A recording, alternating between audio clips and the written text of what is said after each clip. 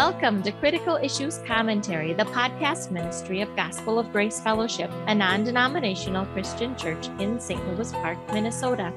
This is Jessica Kramus, your host for today, and I'm speaking with Bob DeWay, Gospel of Grace's teacher and theologian, and author of Critical Issues Commentary.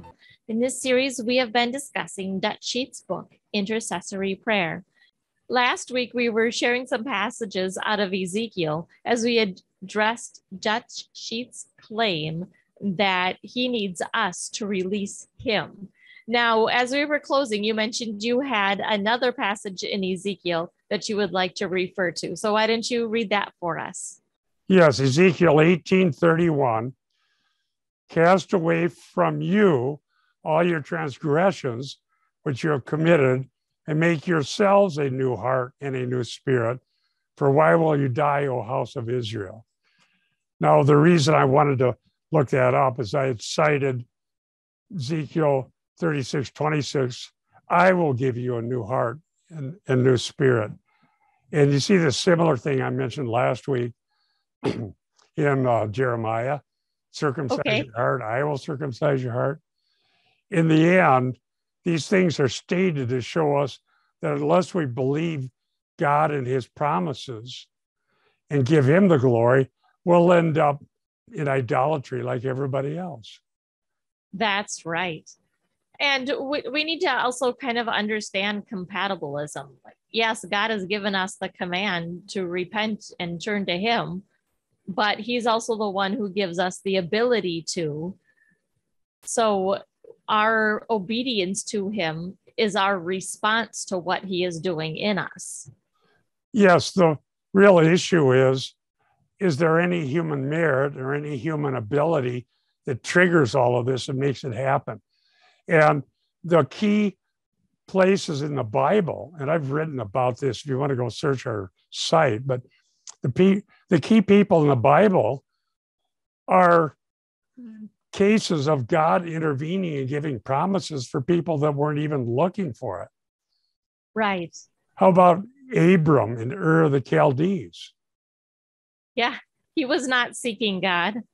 Well, he wasn't looking for a new place to live. Right. God appeared to him tangibly. Yes. Called him. And as I mentioned last week, Saul of Tarsus wasn't looking to become a Christian. He was hostile. And we can even look at the disciples as Jesus called them throughout the beginning of his earthly ministry. They were mending nets or just going about their normal daily business. They were not seeking Jesus. Yes. Jesus saved them. Right. And we also mentioned the Gadarene who was sent. Yes. Because he had something to offer. God needed him. Because if that was the case, how did he get delivered to start with, other than God incarnate, Jesus Christ, delivered him? Right. And Jairus' daughter and so on. So I know that takes, some people just won't allow their thinking to change. Okay. And I know, and I'm not saying, I know that everybody like that's not a Christian, because I know Christians who really can't tolerate the idea of monergism, which is salvation as a work of God alone. Okay. Not denying secondary causes, compatibilism, means, and so on. But God would be perfectly just to condemn everyone. Right. But God is also loving. And so that's where read the whole counsel of God, study, spend your time reading all of it. Yes. And we'll get to the right place. Now, let me read this series. We were on page 50. We didn't really get any further. Yeah. We're in Sheets. The producer simply wants to distribute through us. Intercessor wants to intercede through us. Mediator wants to mediate through us. The representative wants to represent through us. The go-between wants to go between through us, and so on. It's a whole long series called out. So everything happens through us, but as a matter of fact, the Bible says it's through Jesus Christ, the mediator. Right. He's the mediator and he's the intercessor. We are not. I found my printout.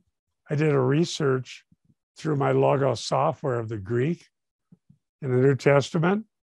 And when it comes to the sort of intercession we're talking about, it isn't talking about us being the intercessors. Right. It's about Christ and about the Holy Spirit. This whole book on intercessory prayer is based on a premise that's not valid. Right. In case anyone missed the episode where we discussed these verses, let's just quick review those several verses you had about intercession in the New Testament. Okay. So let's look at Romans 8:27. I have here, every time this word for intercession, to intercede as a verb, is used in the New Testament. ESV, he who searches the heart knows what is the mind of the Spirit, because the Spirit intercedes for the saints according to the will of God. All right. So the saints don't intercede for the saints. The Spirit intercedes for the saints. That's what it says in Romans 8:27. And by the way, the doctrine of the Trinity is true. Yes. Do not listen to the oneness Pentecostals, the various heretics out there. We believe in the Trinity. Okay? Yes. The Holy Spirit, God the Spirit, intercedes for the saints according to the will of God. He's not giving a revelation to some apostle or prophet out there who knows what his will is. He intercedes for us. We don't even know what it's going to take to get us where he wants us to be. Right. Okay. Romans 8:34. That was Romans 8:27. Romans 8:34. Who is to condemn? Christ Jesus is the one who died. More than that, who was raised, who is at the right hand of God, who indeed is interceding for us. All right. So there again, are we interceding for us, or is Jesus interceding for us? The Holy Spirit is interceding for the saints. Jesus Christ at the right hand of God, that's another allusion to Psalm 110, verse 1, who's interceding for us. Okay, so far, the four cases where this is applicable in the New Testament, it's the Holy Spirit and it's the Son of God. Now, here we have a case citing the Old Testament, but it's not exactly what you might think. We've been talking about some of the verses used by Dutch sheets. Romans 11:2 is another case. God has not rejected his people whom he foreknew. Do you not know what the scripture says of Elijah, how he appeals to God against Israel? Okay. So Elijah was saying, how can you put up with these people? Right. They're rebellious. So it really doesn't fit Dutch Sheets' view either. But he does have a plan for ethnic national Israel that's yet future. Well, and I think another thing that's important to bring out here is there's a difference between the Old Testament prophets and us. And there's a difference between the apostles who were ordained by Christ and us. And Dutch Sheets and other NAR teachers all miss that. And so we can't look at some of these things and say, well, this is how it happened for Elijah, so that's what we need to do. Or this is how it happened for the apostles, so that's what we need to do. We aren't apostles, and we aren't Old Testament prophets. Absolutely. Now let's go look at Hebrews 7:25, last incident of the use of this verb. All right. Hebrews 7:25, citing the ESV. Consequently, he is able to save to the uttermost those who draw near to God through him, since he always lives to make intercession for them. Okay. Hebrews 7:25. Yes. That's an amazing passage. It sure is. It's an amazing promise. Now, I cited Romans 8:27, Romans 8:34, and now Hebrews 7:25. Let's ask ourselves a question. Am I more comforted by knowing that Christ carried out his purpose, died for sins once for all, the just for the unjust, in order to bring us to God, ascended to heaven? He always lives to make intercession for us. He's able to save to the uttermost, which include power, time, against anything that might come up, because he intercedes for us. The Holy Spirit's interceding for us, according to the scripture. Or am I more comforted by God wants to intercede, but he's going to do it through us? Right. The fact is, so many Christians have been fed human-centered, man-centered theology that would make us think that God really isn't in charge of his own universe. Yes. And, to bring this all back to Dutch Sheet's book, we had just read over a list of claims that he makes. And the last one is, the minister of reconciliation has given to us the ministry of reconciliation. And he just, in parentheses, says 2 Corinthians 5:18 and 19. So we'll look at that in just a minute. But then he says, we now represent him in his representation ministry. God continues to incarnate his redemptive purposes in human lives. What exactly does he mean by that? Well, this is another way of diminishing the uniqueness of Christ. Okay. The incarnation is about the only begotten one. Yes. Unless Dutch Sheets created the entire universe out of nothing, he is not the incarnation of God walking around. Right. And neither am I. All right, so let's look at this, 2 Corinthians 5:18 and 19, and just see if this backs up his claim. So here's what it says. Now all these things are from God, who reconciled us to himself through Christ and gave us the ministry of reconciliation, namely, that God was in Christ reconciling the world to himself, not counting their trespasses against them, and he has committed to us the word of reconciliation. Okay, so we see some of the same words, but is the meaning the same? No, because the word of reconciliation is the gospel. Yes. In fact, it says that we're new creatures in Christ, I think right before that. The gospel is a command. Right. I think that's the next passage there. Be reconciled to God. Yes, that's what it says. So I have verse 20 in front of me here. Therefore, we are ambassadors for Christ, as though God were making an appeal through us. We beg you, on behalf of Christ, be reconciled to God. I actually preached on that now. A couple months ago, I used that as one of my applications for 1 Corinthians. So how can a wicked sinner facing God's wrath, alienated from God, hostile to the gospel, considering Christ crucified either scandalous or foolish, ever be reconciled to God? God has chosen to use the, ironically, foolishness of the message preached to save those who believe. See, God gives specific promises based on what he's done. He's raised Jesus Christ from the dead. Yes. The sinless one, the very creator of the universe, the virgin born Son of God, is the one, only one who lived a sinless life.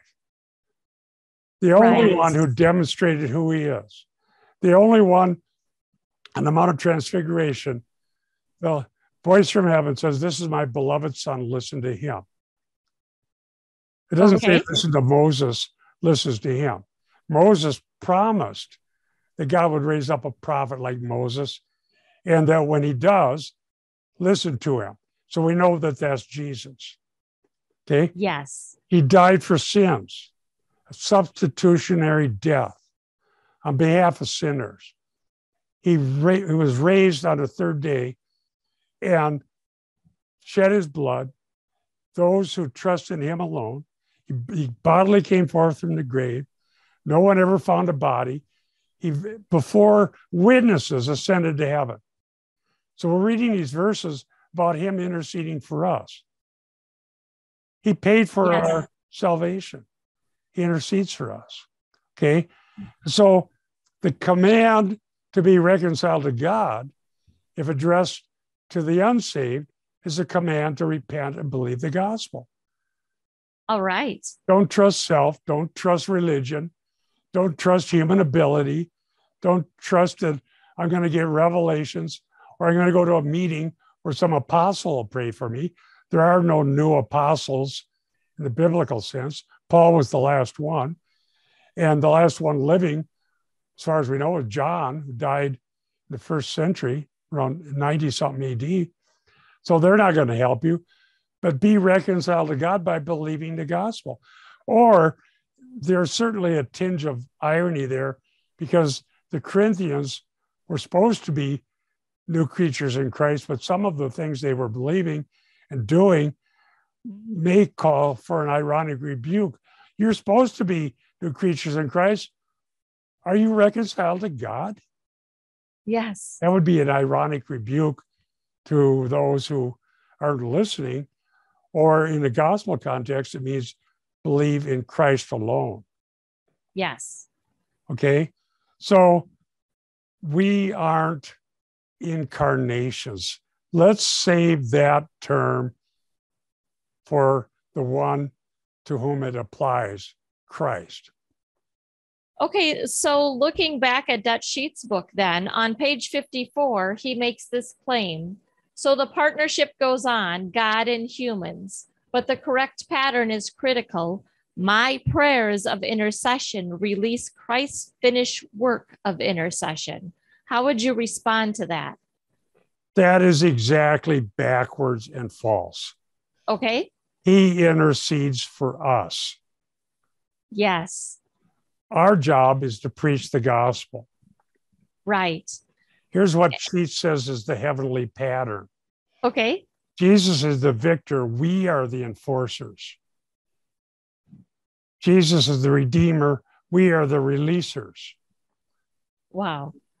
This is not biblical. How does someone have the status of a teacher, a leader, or whatever role he has claimed here and understand Christian theology so poorly? Right. This is false. This is not what we're seeing in the Bibles. It's a rejection of Romans 8:26 through 39. It's a rejection of Hebrews, where we read about the session of Christ at the right hand of the Majesty on high, Psalm 110, verse 1, Hebrews 7:25, he intercedes for us. We don't even know how to pray as we ought, but we trust him. The Bible doesn't tell us to enforce things. It tells us to preach the gospel, to pray for one another, and to trust God and believe his promises. Yes. And kind of as a preview of what we're going to talk about next week, which is going to get a lot into spiritual warfare. On page 55, he says, Plan A is for supernatural but ordinary people like you and me to, 1, wholeheartedly believe in the victory of Calvary, to be convinced that it was complete and final, and 2, to rise up in our role as sent ones, ambassadors, authorized representatives of the victor. Our challenge is not so much to liberate as to believe in the liberator, to heal as to believe in the healer. Now he's kind of, I feel like there's a lot of equivocation going on there.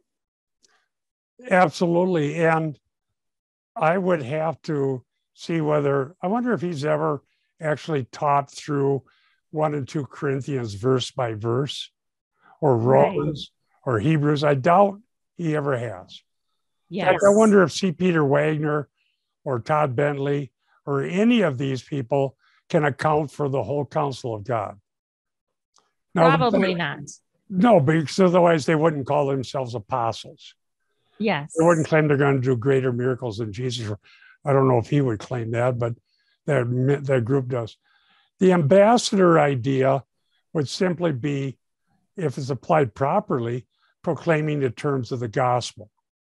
Yes. And every Christian is called to do that.